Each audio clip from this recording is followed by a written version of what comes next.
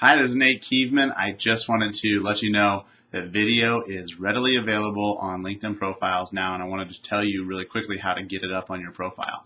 So hopefully you're watching this and you're on my profile and you see what it looks like, but if you're not, go to my LinkedIn profile. It's linkedin.com/in/Nathan Kievman, and you'll be able to check out how it looks on the profile and kind of figure out how to do it. But I'm going to tell you how to do it really quickly if you don't have the opportunity to go to the website or check it out yourself.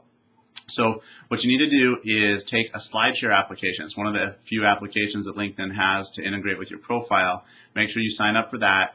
Go into your SlideShare presentation and then upload a video that you would have uploaded to YouTube. So you have to be able to record a video either with a webcam, flip cam, webcam, or anything like that. And once you have your video up on YouTube, you'll be able to really quickly integrate it into any SlideShare presentation and make it the first presentation. So make sure that it's the first presentation. It's going to pull up and it will just have a play button to watch the video live within your LinkedIn profile.